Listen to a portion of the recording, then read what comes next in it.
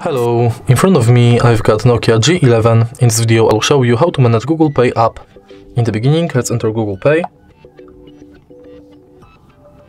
And as you can see, from the homepage of Google Pay, you can add payment method and different types of cards. If we go to the menu, we've got access to all of our payment methods, full list of participating banks,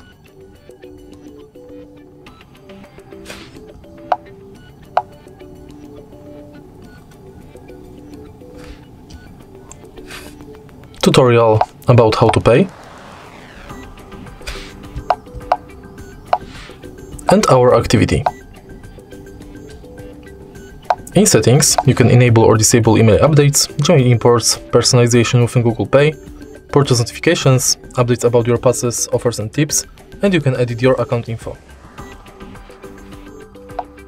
In contactless setup, you would be able to set up payment method, check if NFC is on, and check different things, but unfortunately this function is not available on this phone because it doesn't have NFC. Then we've got help and support, send feedback, and in the end access to our Google account. And that's it.